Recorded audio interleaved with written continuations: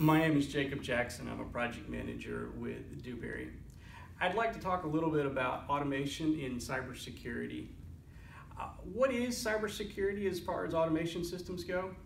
Well, it's the same as cybersecurity for an IT system, worrying about confidentiality, integrity of data, and availability of systems.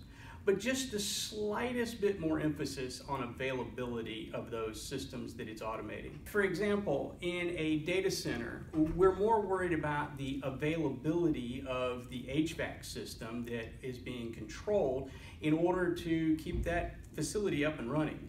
If we don't have HVAC, we might very well lose the whole data center. So the confidentiality and the integrity of how that automation system is running isn't quite as important as its availability.